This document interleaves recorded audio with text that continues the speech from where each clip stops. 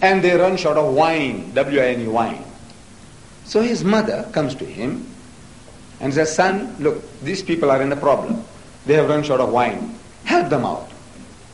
Believing that he's got mysterious powers to help these people solve the problem. So Jesus blurts out, according to the Bible, he says, woman, what have I to do with thee? My time is not yet. Woman.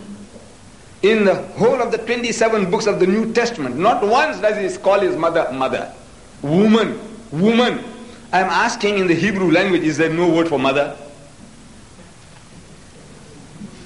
This word woman he uses for the prostitute. Same word. You see, the woman who was caught in the act. They bring her to Jesus.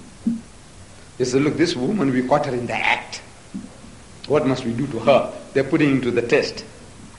They're trying to get him embroiled with the government or with the religious authorities. Either way, he loses. If he says, stone her, that was the law, book of Leviticus, that the adulterer and the adulteress must be stoned to death. If he says, stone her as a man of God, he must abide by the law. Stone her. And they would have stoned her and killed her. And if they were apprehended by the law, by the government, they said, look, our Messiah told us to. This is what our Messiah said. So he's in conflict with the government. Because adultery was not a capital crime in the Roman Empire, nor is it today in Christendom. It is not a crime at all. Adultery is no crime. Did you know that? Adultery is not a crime in any Christian nation on earth. It's not a crime. The law will not hold you responsible for committing adultery. He calls the prostitute, woman, where are thine accusers? So he says, no, they are all gone. So he said, all right, go and sin no more. Woman. He says, there's not a single place he calls his mother, mother in the Bible. So he says, woman, what have I to do with thee? My time is not yet. So she persuades him. He said, look, man, help them out. These people are in difficulty. He says, all right, fill up the vats. You know, the wine vats with water. And they fill it up. And he turned the water into wine. And they drank. And they remarked, the drunkards of the night who have been drinking, imbibing all night, they're remarking, why have you kept the best wine for the last? The best wine, why have you kept it to the last? So my brother Jimmy Swaggart, he says in his book that that wine was pure grape juice.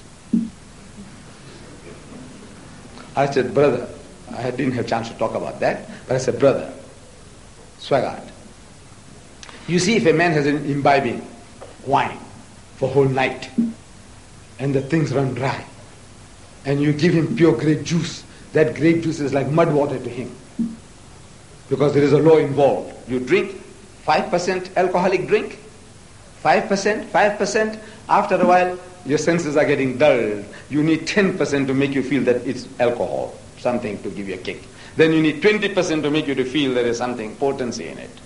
You have to increase the alcoholic content to make you feel that it's better than the previous one, it's better than the previous one. If you give such a man grape juice, he says it's mud water. What is it? Insipid, no taste. And he's telling us in his book called Alcohol, this is he's telling us, and I have no reason to contradict him unless you have, he said there are 11 million drunkards in America, 11 million drunkards. And 44 million heavy drinkers. Get that book, small book. I have a sample here, I think. Alcohol. 11 million drunkards and 44 million heavy drinkers. And he says, to me, there's no difference between the two. Means 55 million drunkards, as far as Jimmy Swaggart is concerned. In my country, they don't call them drunkards. It's an insult. The guy can punch you on the jaw if you call a man a drunkard. You have to call him alcoholic. You know, the poor man is sick. It's a sickness. He needs treatment. It's not a sin. Alcohol is not a sin. It's a sickness. Jimmy Swaggart calls a spade a spade. He said drunkards. 55 million drunkards in America. 11 million drunkards and heavy drinkers. I make no difference. I said, yes, brother. I said, go a step further. Islam will take you a step further.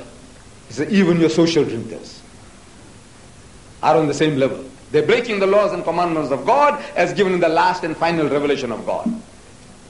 The Holy Prophet Muhammad, he said, whatever intoxicates in greater quantity is forbidden even in smaller quantity.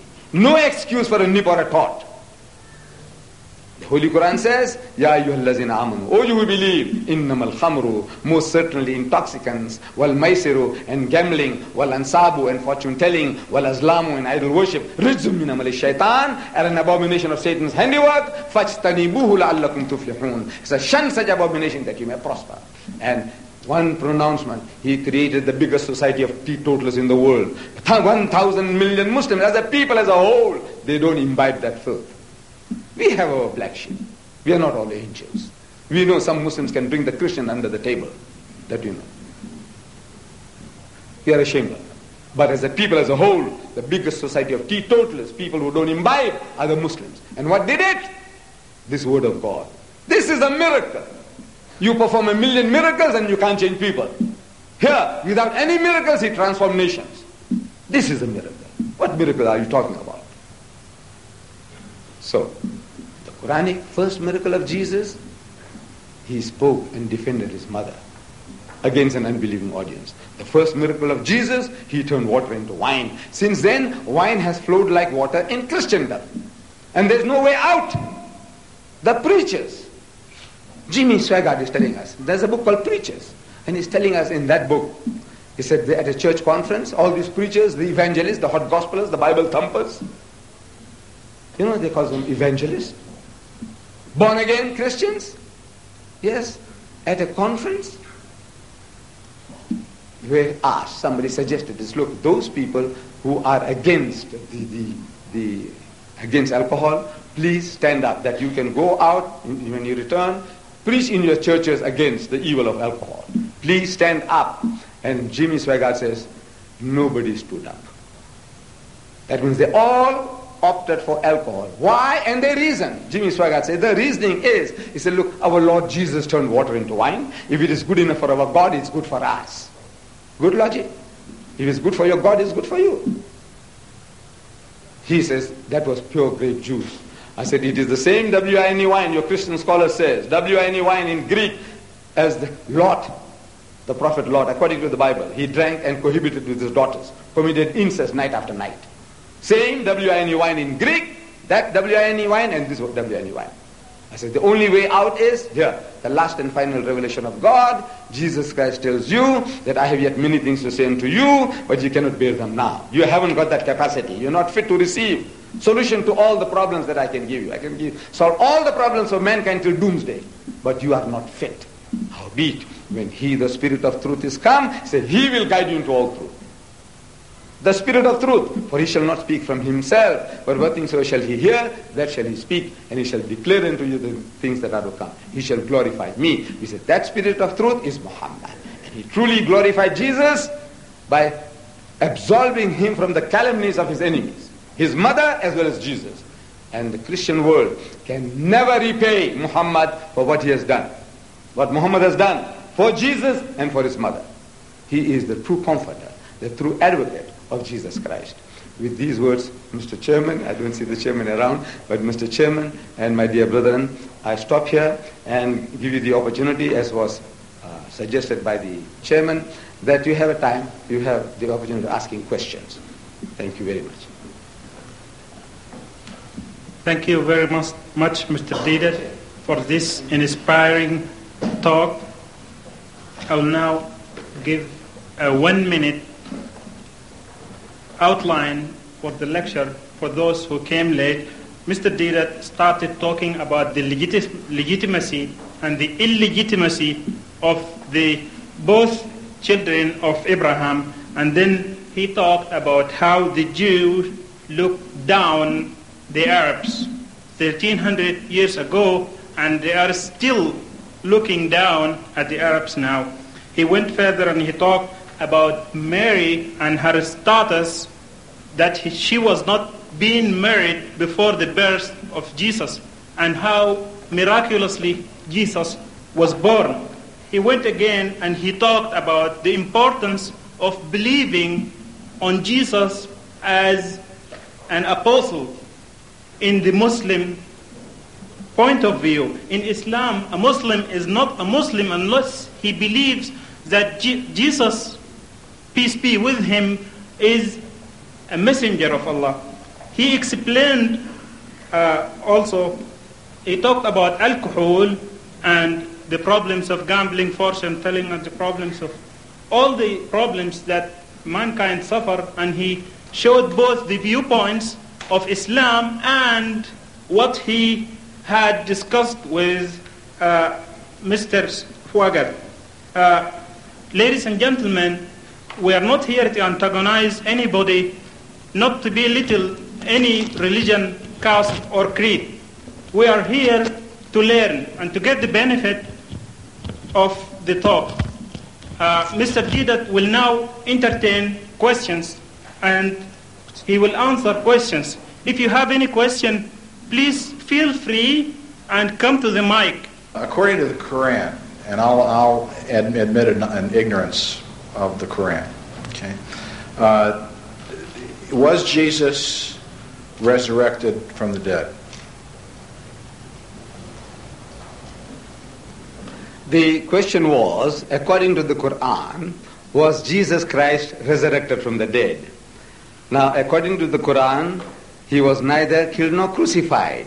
See, the Quran says, Bismillahir Rahmanir Rahim, وَقَوْلِهِمْ إِنَّا قَتَلْنَا الْمَسِيحَ عِيسَى بْنُ مَرْيَمَ رَسُولُ اللَّهِ.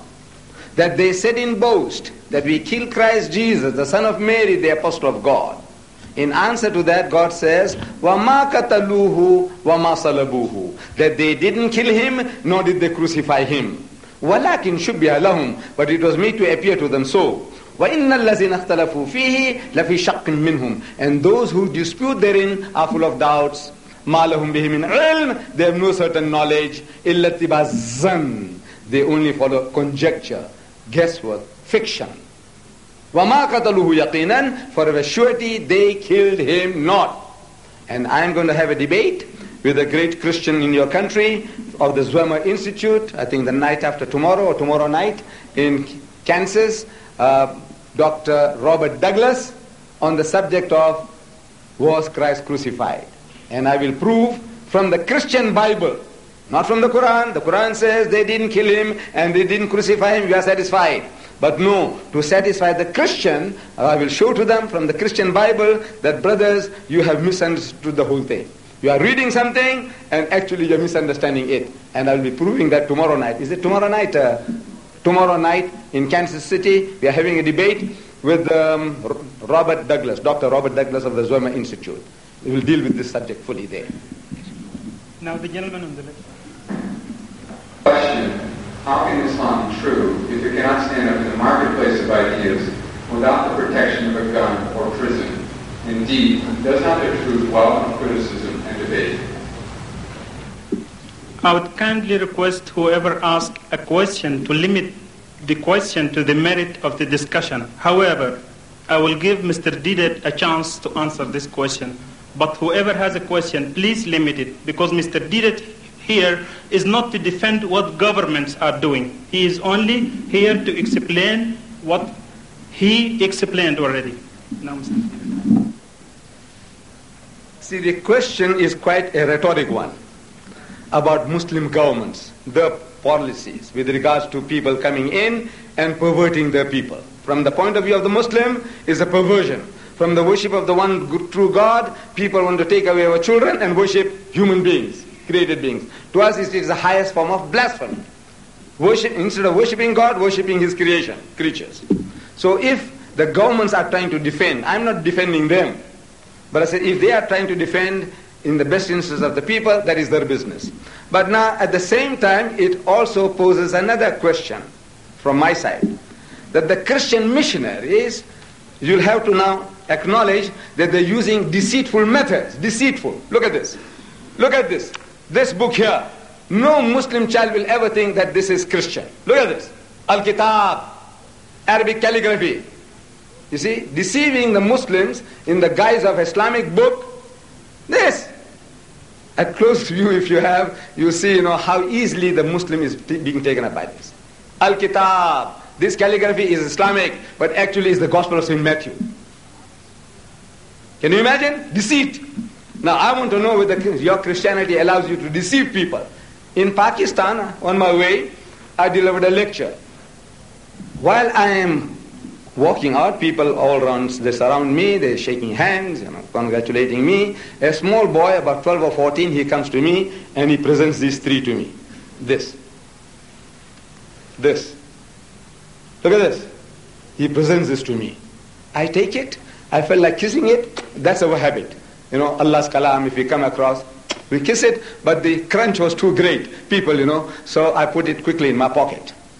For about 3 to 4 days, I had no chance of taking it out. Believe me, I'm not exaggerating. I'm moving from place to place. I have no time. When I go to the hotel, I'm tired. I take off my jacket and throw it down one side. Then in Abu Dhabi or somewhere, I took it out and put this on my table next to the bed. Still, I'm not looking what it is. Then now, to move further, I said, now let me weed out all these papers that I've collected. And I start looking at this. I'm reading. Allah, Muhammad. Look at it. Allah, Muhammad. I'm reading. Allah, Muhammad. I turn the back, it's calendar. Another one, beautiful calligraphy. Islamic calligraphy. Look at this. In 100 years, the Muslim child will never know what he's harboring in his house. Sticker, beautiful sticker. He's going to tear this out and put it in the Quran. Stick it in the Quran. You know what? Deceit. Christian missionaries, this is what they're doing to our people now. Deceiving them. This one here. He says, back of it, he said the Lord's Prayer. I said, Lord's Prayer? We don't talk like that. The Lord's Prayer says Al-Fatiha.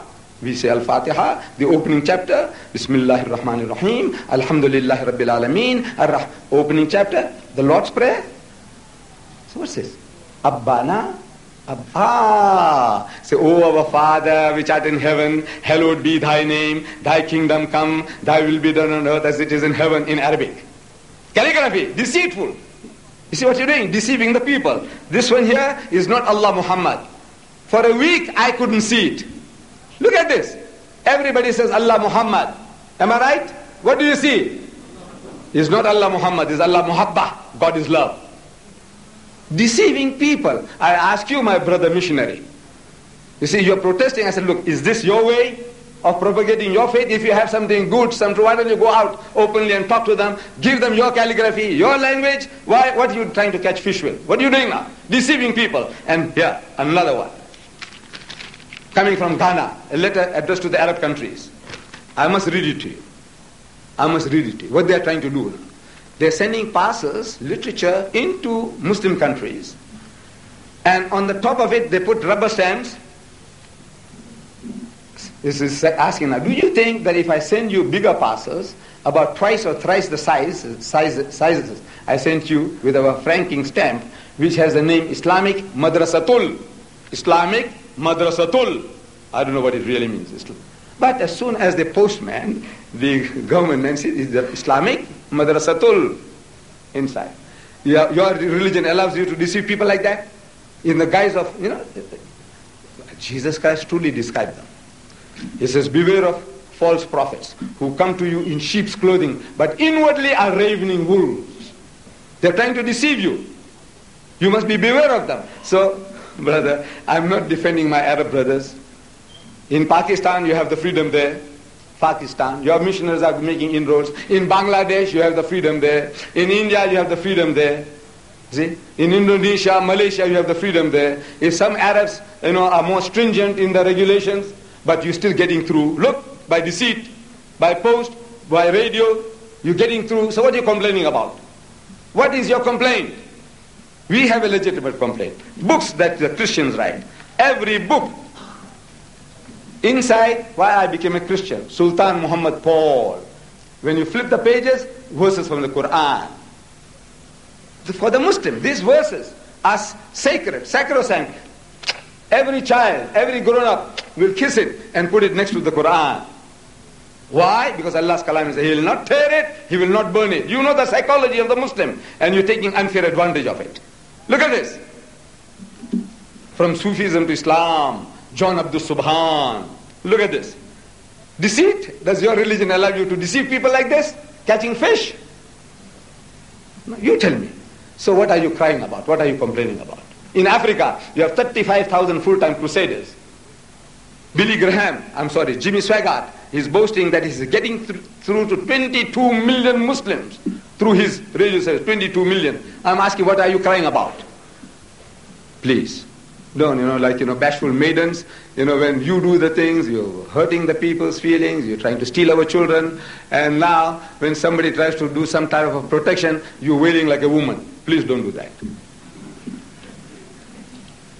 Ladies and gentlemen, the whole lecture will be available on a cassette tape, and it could be available at the Islamic Center of Tucson, address 1627 East 1st Street, Tucson, Arizona, 85719, and the telephone number there is 325-8992. Repeat, the address is 1627 East 1st Street, Tucson, Arizona, and the zip code is 85719. And not only this lecture is available there, you could request several lectures of Mr. Deedat and some other scholars also, if you want to broaden your background about this.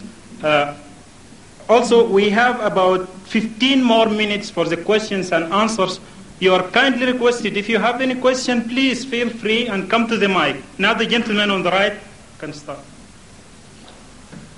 First of all, I'd like to clarify a point. Earlier on tonight, you made a statement involving incarnation, involving a comparison of Christianity with Hinduism. Well, to clarify a point, we do not believe that the purpose of Jesus Christ coming down in the form of man was for the simple reason of understanding man's problems, but instead to take on the sin of the world. And because of that, there is no real parallel between an incarnation of comparing Hinduism faith with the faith of Christianity. And second, the point that I'd really like to address, your entire issue tonight, is that it seemed to me that it was more not necessarily who is Christ and what is his purpose, but it was more like an attack upon men, Christian men, your men. I mean, I appreciate Muhammad and I appreciate all the great prophets, but it's God that is above all of us. And, we really have no right to compare ourselves on the same standpoint. And so to bring in man versus man is really irrelevant when it comes to God and Christianity and the Muslim faith. And so I'd like to know not necessarily what you believe on the attack of a Jimmy Swaggart or a Pat Robertson or your own people, but instead I'd like to know where is it you stand on Jesus Christ in comparison to God and your Muslim faith, and a comparison between faiths, not men. I thought I made it abundantly clear with regards to what we accept Jesus to be. I said, and I repeat, that Jesus Christ, we believe, was one of the mightiest messengers of God. I said, we believe in his miraculous birth, which many modern day Christians don't believe today. We believe in his many miracles, including those of giving life to the dead by God's permission, and of healing those born blind and the lepers by God's permission. Then I said, there is a parting of the ways. And that is, you say that he's God, we say he's not God. You say he's God incarnate, we say God does not incarnate. Is that an attack? Or is this putting forth to you our positions and look, this is our position, instead of hypocritically telling you, he performed many miracles and what he did and he spoke as a child and all that, and says, now I scratch your back and you scratch my back. Was that what I was trying to do? I said, look, we accept all these things, we are going together, here is the parting of the ways. We say he's not God and he's not God incarnate, because God does not incarnate. And he's not the begotten Son of God, because begetting is an animal act. It belongs to the lower animal functions of sex, and we are not to attribute such a quality to God. Now this is the Muslim stand. If that goes against your grain, against your belief, now you have every right to ask, Mr. Deedat, you see Jesus is God. So what makes him God is he had no father. So every person must have a father.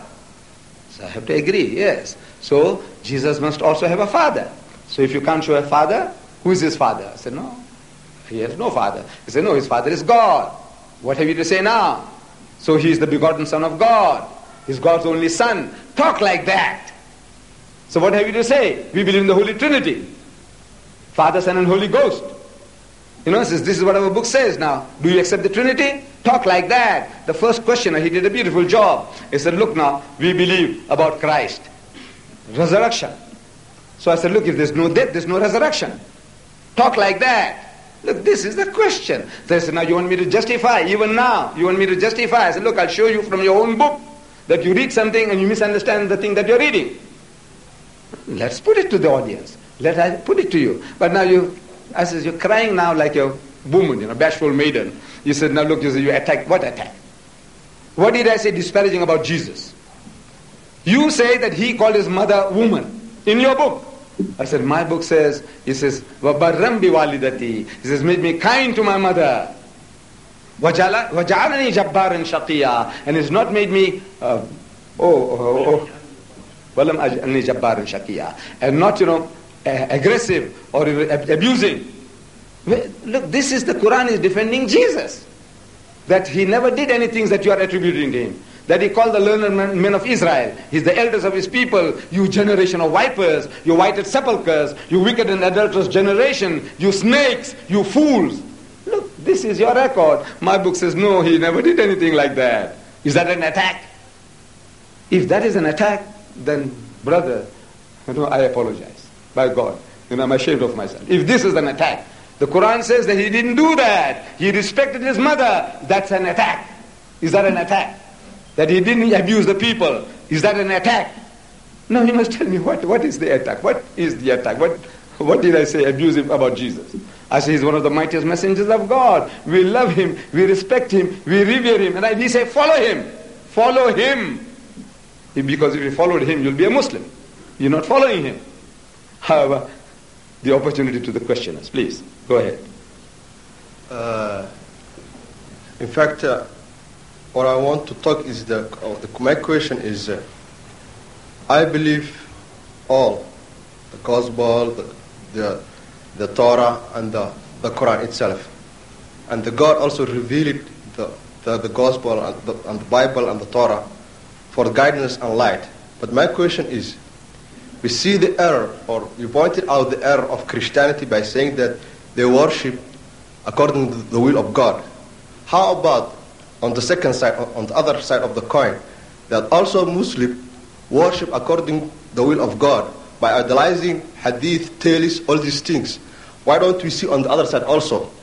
Because these people, we say that we follow the Quran, but they follow hadith, tales, and narration of other people which are not the words of God, totality. How do you see these things? You see, I think you have missed the mark. What the subject was, I don't know whether you people know, when you say the subject was 2 pictures of Jesus, Quranic and biblical. Now the brother is coming out with something about the Muslims now, they're idolizing a book. Which book are they idolizing? Which book are you idolizing? Which book are you worshipping? We pray to Allah, we make salat, give zakat, go for pilgrimage, we abstain from evil. I don't know what is the question. Where is what troubling you? I don't know. You see, the subject was about Jesus. Now you're talking about books and idolizing books. Which Muslim is worshipping a book? I want to know. Then I'll deal with that Muslim. But if you are that Muslim, then you tell me, which book are you idolizing? Okay, can I ask? No, look, please. This was supposed to be question time. There are so many people behind you. Please give them an opportunity. Yes, please. Okay, thank you. My question is one of curiosity. If the Muslim believes in Jesus Christ as being a prophet, then I assume that means that they're revering his message and what he was. So my curiosity is one, in the Christian description of him, say by the prophet Isaiah, when he's referred to as the coming Messiah being Emmanuel, translated as God with us, and also in the men that he was with, that he trained up, who, when they relate his story, relate frequent instances where they say that no man comes to God but through me, and that I am the bread, the truth, the life, that I am God. So I'm curious about how you handle that. It's a very, very pertinent and straightforward question. Straight request, it calls for my response on that level. You see, there are quotations in the book of Isaiah in the Old Testament where a description is given about somebody, something, maybe the Messiah. It says, and he shall be called, I'm quoting, called Emmanuel, which means God with us. He shall be called Emmanuel. Now I'm asking people, I said, look, you've got 27 books in the New Testament, 27 books. In any one of these books, is it ever mentioned anywhere that Jesus was ever called Emmanuel? Was he called Emmanuel? He was called Jesus. He was called the Messiah. He was called the bread of life. He was called the truth of God. All that, the word of God. Was he ever called Emmanuel in any one of these 27 books? Was he? No. So it means it's not referring to him. He shall be called. Like you see, the man comes along, he's going to lecture to you people on the subject, 2 pictures of Jesus, Quranic and biblical, and that man shall be called the Messiah. Now, did anybody call me Messiah? No. So there's no fulfillment. Can you see? If I wasn't called Messiah, I'm not the Messiah. He was called, and nobody ever called him. He shall be called. I said, you see, that refers to Muhammad. Because Muhammad, you see in the Quran, in the Holy Quran you read that Muhammad and Abu Bakr at the flight, they were in a cave and they were almost being caught out. And Abu Bakr says, he says, look man, they are upon us. We are done for. And Muhammad says, Inna Allah ma'ana, Emmanuel. Inna Allah, God is with us, Emmanuel. Muhammad said that, not Jesus. Jesus on the cross, he said, Eli, Eli, lama sabachthani. You see, at the critical moment, when you have God with you, who says that? Muhammad says that. Inna Allah ma'ana, which is the exact translation of Emmanuel, God with us. Jesus says, according to your record, Eli, Eli, lama sabachthani, which means, my God, why hast thou forsaken me? God is not with him. He's forsaken by God. That's at the critical moment. So this is not nowhere referring to Jesus. With regards to Jesus saying, I am the way, the truth, and the life. No man cometh unto the Father but by me. Mr. Deedat, what have you to say to that? I said, I have to respond. He did say that. I am the way. He is the way. You see, in the context now, let's have a look at it in the context. You see, the disciples of Jesus misunderstood everything. Everything he spoke, they misunderstood. And his present-day disciples and followers misinterpret everything he uttered with apologies. You see, this is in John chapter 14. At the beginning, we are told, Jesus says, in my Father's house there are many mansions. Had it not been for so, I would have told you. And I'm going to prepare a place for you. And whither I go, ye know, and the way ye know. You know where I'm going, and you know how to get there. In other words, I assume you understand what I'm talking about. He's telling his disciples, you know where I'm going and you know how to reach that destination. So they say, Lord, we know not whither thou goest, and how can we know the way? In other words, they misunderstood. Jesus is talking about spiritual matters, spiritual goals, spiritual destination. They are thinking of geographical locations, Washington, Pittsburgh, Philadelphia, what? They think, it's look, we don't know where you are going, and how are we going to get there? Look, misunderstanding. He's talking about spiritual things, they're thinking of geographical places. So Jesus in answer to that says, I am the way, the truth and the life. No man cometh unto the Father but by me. It means if you want to know where I'm going, look at me. The way to God is personified in me. Look at me. The truth of God is personified in me. Look at me. True life is personified in me. Look at me. If you follow me, you will reach your destination. And they misunderstood again. No, it was too heavy for them. Too heavy for them, for his disciples. The simple statements, they can't understand. Everything they're misunderstanding. So they said, look, Lord, show us the Father and it suffices us. Look, all this you're talking about is too heavy for us, too heavy. We don't know what you're talking about. Just show us God. If we can see God, we'll be satisfied. In answer to that, Jesus says, Philip, you have been with me for so long. You know, you ought to know better than that. You are a Jew. And as a Jew, you know, no man can see God and live. God is not seen at any time. That's what the scriptures say. He's not seen at any time. And no man can see God and live. If you see God, you will be consumed. And you with me for so long, and you still making such a silly request. You want to see God with your bodily eyes when you can't look at the sun. He said, if you have seen me, you have seen the Father. Meaning, if you understood what I am, you would have understood what God is. Same John is talking other places. Seeing, they see not. Hearing, they hear not. Neither do they understand. Means you see and you don't see. If you have seen me, meaning not physical seeing, because Philip had no defect in his eyes. If he had, Jesus would have healed him. If he can heal other people from the blindness, why not his disciple of his defect in sight? No, he's not talking about physical sight. Means if you have seen me, that has seen me, and if you understood what I am, you would have understood what God is. You wouldn't make such a silly request, wanting to see God with your bodily eyes. Way to God, you see, every prophet of God, in his own time, in his own dispensation, is the only way to God. In the time of Moses, Moses was the way to God. If you wanted another way, the children of Israel chose another way, through the golden calf, for which 24,000 people were killed. The Jews, killing Jews. God's command says, destroy them. This rubbish, they're worshipping a calf, kill them. One book says 23,000, other says 24,000. We're killed for that. Why? Because they chose another way. There's only one way to God, is through the way of the prophet of God. The prophet of the time, he tells you, in the time of Noah, Noah was the way to God. You want to be saved? Get into the ark. That's all. No fasting, no prayer, no zakat, no pilgrimage, nothing. Just get into the ark. Salvation is yours. That's all. You see, he's the way to God. Anybody who got in, saved. From physical destruction as well as spiritual destruction. Listen, hearken to the prophet of God. In the time of Jonah, Jonah was the way.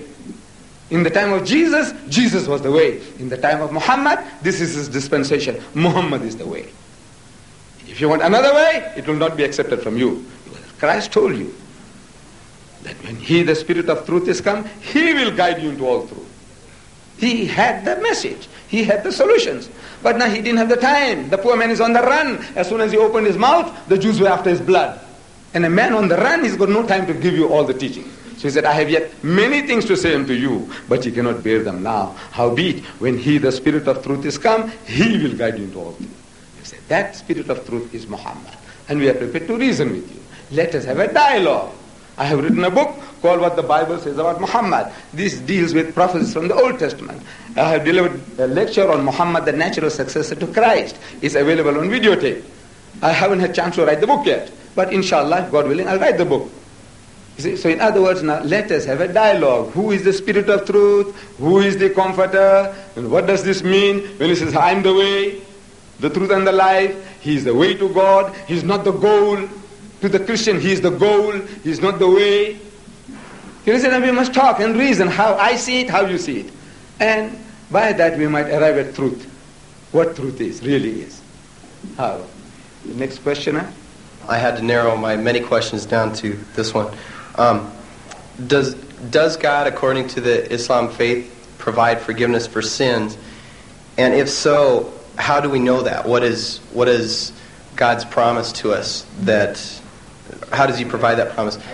And okay. When you say and, you see now, this is an old machine.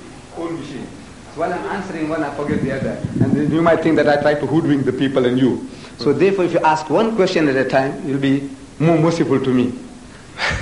Then you take a chance, another one, and another one, I don't mind. Till 12 o'clock tonight, I'm at your disposal. Okay. But if you can, just one at a time, so it makes it easy for me. Please. Okay. Right. Okay. Does God, according to the Islam faith, provide forgiveness for sins? Yes. That forgiveness of sin is you sincerely repent of the wrongs that you have done. God forgives. He does not need blood, the blood of animals or of mankind, no blood. He says in the Holy Bible, he says in the book of Isaiah, he said, I forgive sins for my own sake, and I will not remember your sins. What he wants from you is come to him, sincerely make an effort, and forgive. And the parable in the Bible, The prodigal son, if you remember, prodigal son, in the Gospel of St. Luke, prodigal son. A father had two sons. Who is the father in this parable? God. He is the father. He's got two sons, means two types of his creation. One was who remains with the father, prays, does everything, nice, good chap, goody, good fellow. The other fellow, like most of us, he says, look, Dad, give me my inheritance, what belongs to me, my talents, all the talents, give it to me, and I will make into the world and fend for myself. And the loving father said, all right, I know it's not good for you, but since you asked for it, have it, there, take it. And the son took it, which we all take. See, the talents. He's given us a lot of talents. And he went out into the world, as the gospel describes, and met bad company, mixed with bad company, became a drunkard and what and not. Maybe had AIDS and everything. He's lying in the gutter, messing his pants. Now in that condition, he realizes that he would have been better off if he was with the father. So he makes a comeback. And the father sees him from afar, says the gospel. And the father runs to the son. He says, this my son was dead, is now alive. He was lost, is now found. He wasn't dead. Spiritually he had departed. So that was death. He was lost spiritually. Now he's found. So he embraces the son, welcomes him, and tells the other son, he said, look, sacrifice the fatted calf, that we may celebrate the return of the prodigal. Whose calf? Whose calf was that? The father's. See, the father, out of his bounty, he makes the sacrifice. He's not asking his son, he said, look, you squandered all my talents, all my wealth. Now you go and stay with the swines, the pigs, in the pigsty for 7 years. Look after the pigs, and after that I'll give you promotion to the sheep and the cows before you come into the house. That is not God. That's Shylock. Shylock talks like that. God Almighty, you make a sincere effort to return. He says, come, welcome. No price asked, no blood, no sacrifice. If his sacrifice is called for, it's his own. Out of his own goodness, he says, I'm prepared to celebrate. He celebrates your homecoming. And the book of Ezekiel, chapter 20, tells us the very same situation, same principle. It says, the soul that sinneth, it shall die. Means you who do wrong, you'll perish. Unfortunately, in Christian literature, there's a full stop. No Christian literature ever completes a verse. They put a full stop. Where there's no full stop, they put a full stop. The soul that sinneth, it shall die. And they say, all have sinned, and so they have fallen short of the glory of God. Everybody perishes. No, please, continue. It's a semicolon there in the King James Version. The soul that sinneth, it shall die. The son shall not bear the iniquity of the father. Father Adam sinned.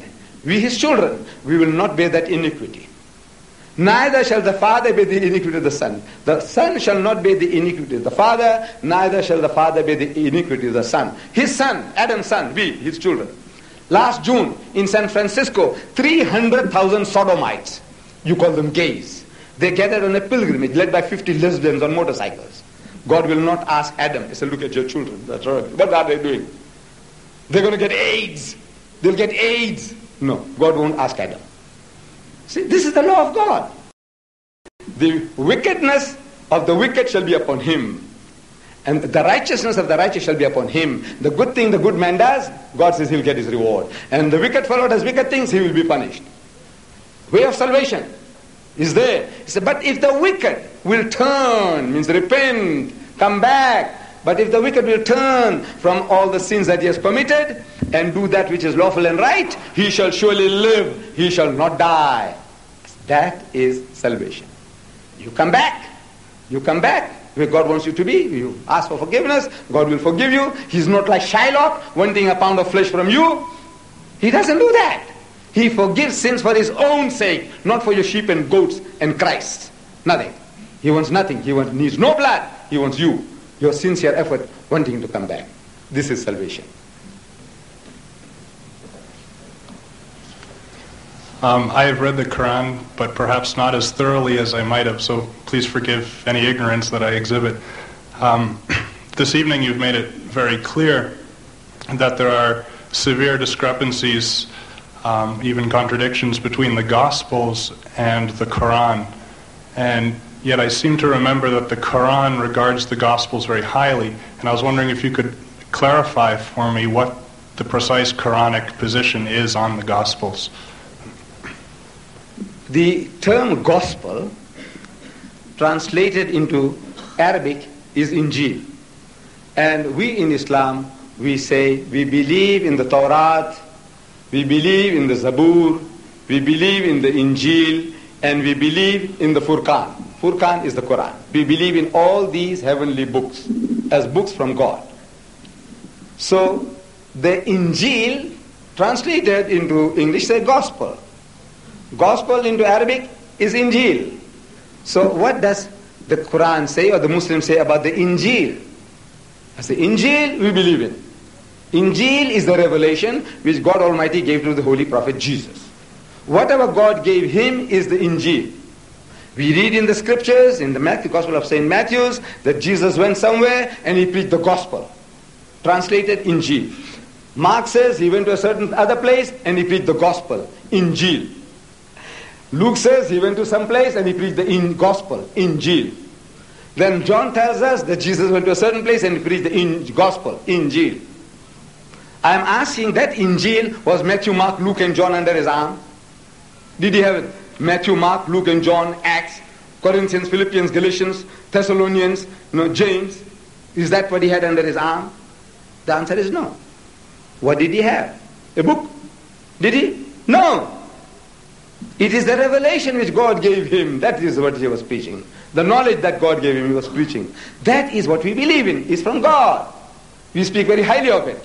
But now what you are presenting to us is the gospel according to St. Matthew, the gospel according to St. Mark, the gospel according to St. Luke, the gospel according to St. John, which you in your Arabic translations translate as Injile Matthew, Injile Marcus, Injile Lucas, Injile Johanna.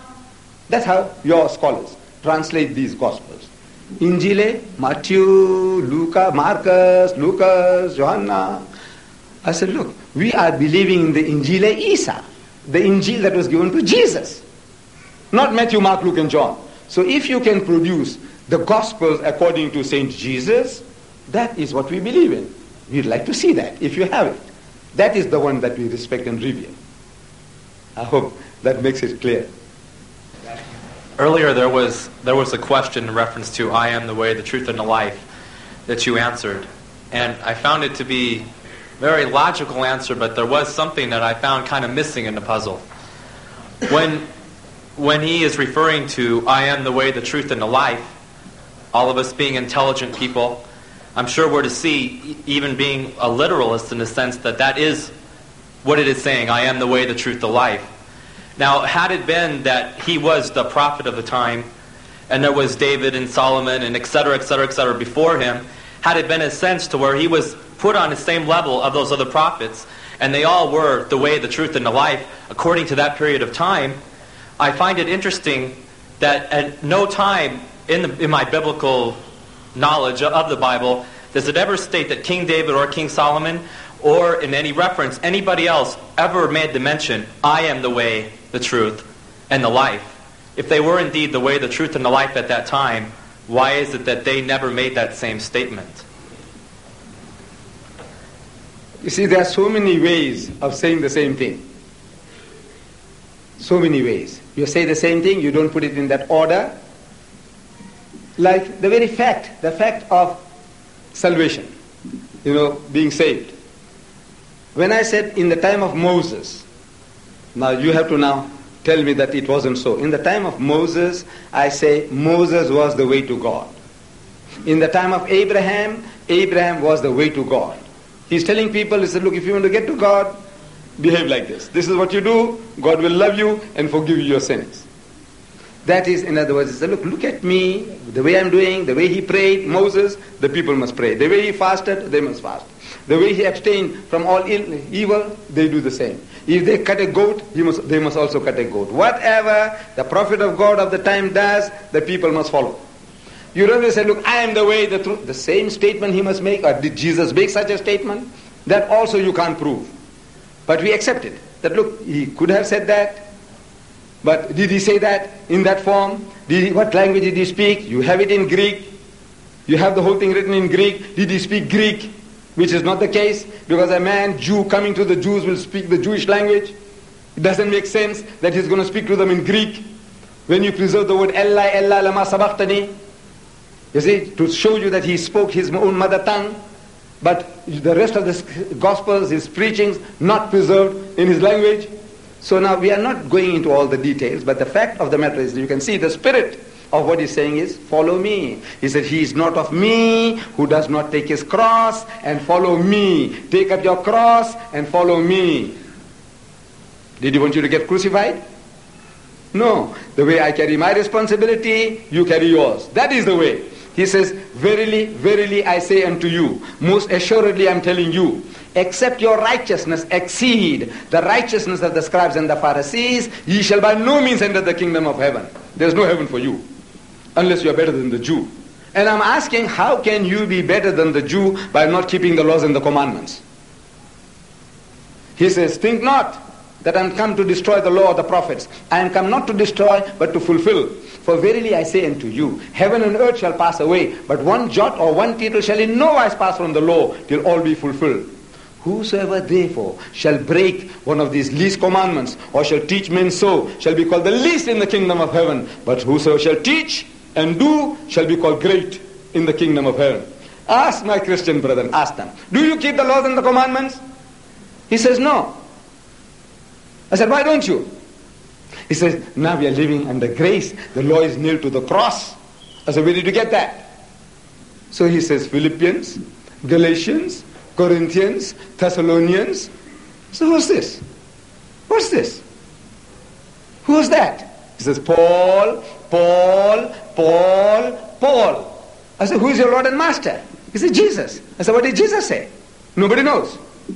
Nobody ever quotes Jesus. I said, look, this is what Jesus said.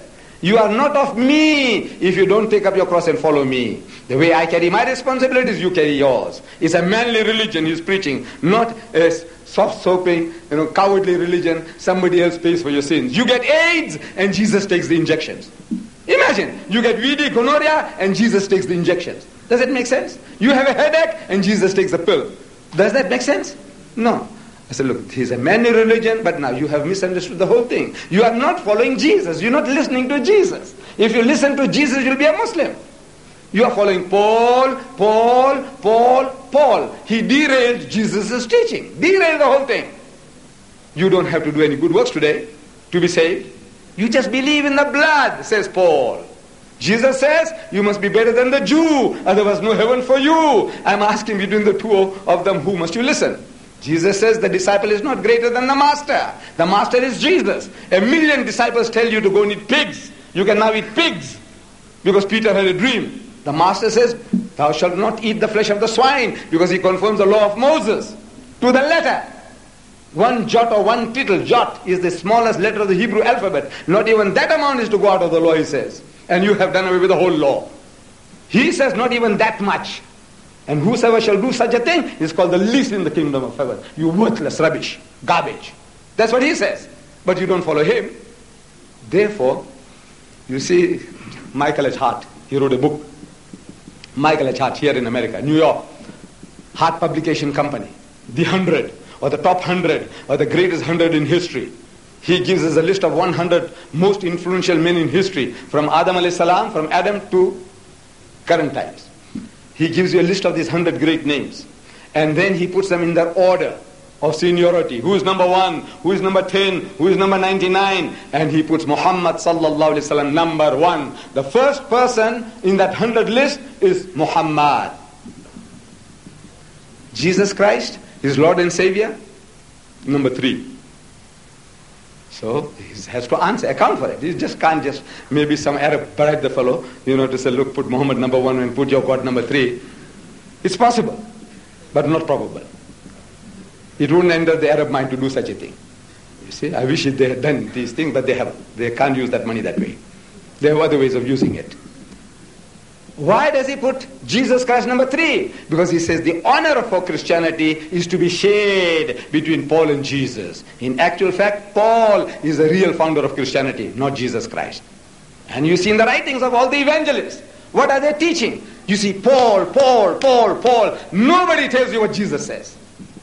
Jesus says you must not even look upon a woman to lust after her. Whosoever looketh upon a woman to lust after her had committed adultery with her already in his heart. But they all dance with other people's wives and daughters. They preach this in Sundays. They put you into ecstasy.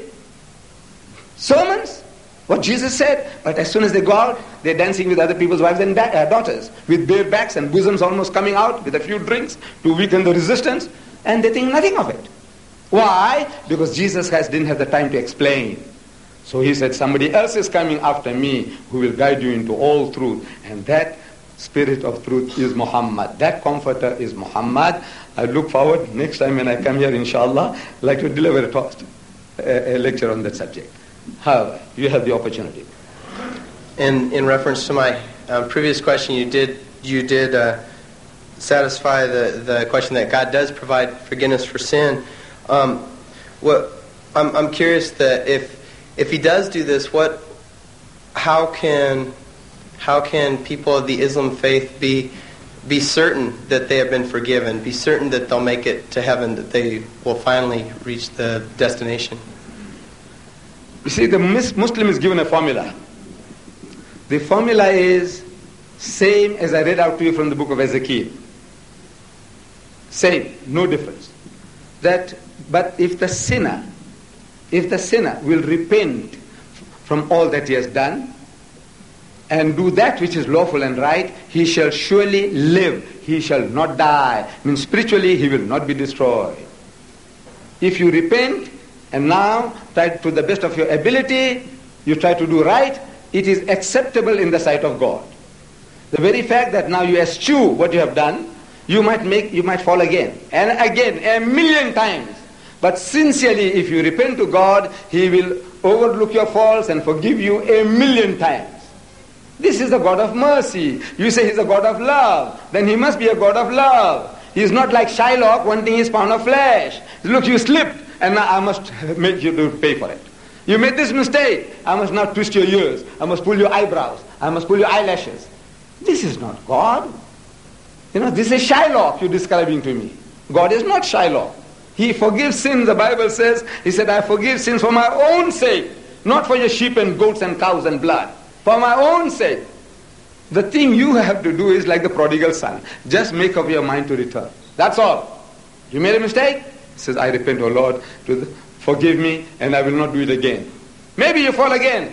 Sincerely. You say, oh Lord, I have fallen again. Forgive me, and He'll forgive you 1,000,000 times. Because He is not Shylock. He doesn't want blood. He wants you. He is a loving Father in heaven. We believe in that. But now the concept that the Christian gives, that he must have blood, we say this is not God.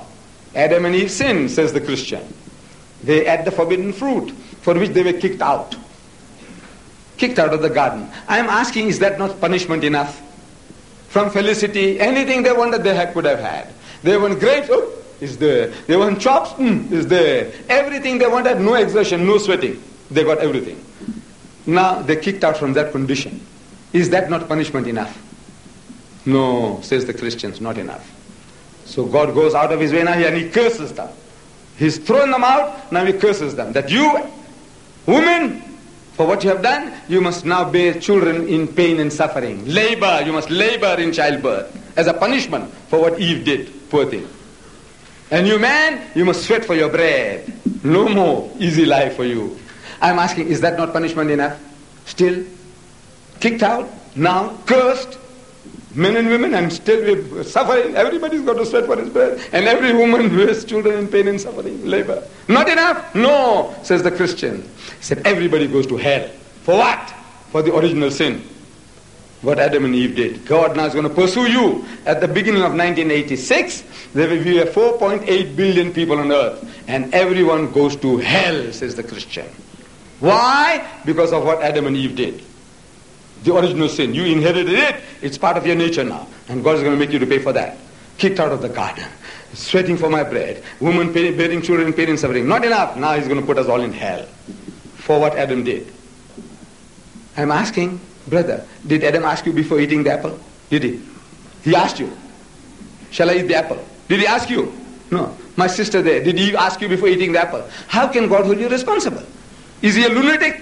This God is a lunatic, going to make you responsible for something that you were not consulted about? Does it make sense? It's a, major